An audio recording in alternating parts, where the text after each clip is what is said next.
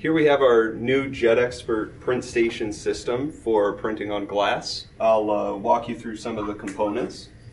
Inside we have the ZAR 1003 printhead, drive electronics, ink supply system, all integrated together onto one shuttle that can easily move back and forth.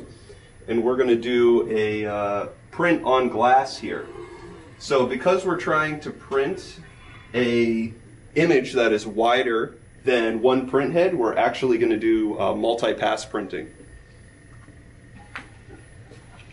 So stage moves underneath the printhead. After the first swath has printed, the head will automatically move to the next position and get ready to print for the second swath.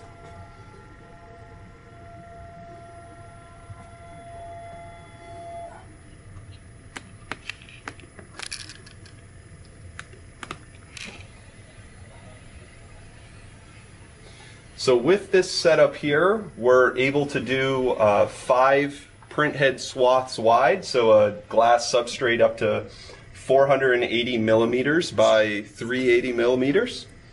And let's take a look at our print here.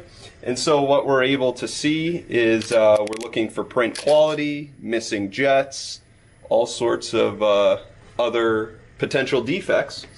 And as we're developing our ink, we're easily moving back and forth to see with the drop watcher and printing and see if we can correct some of those defects.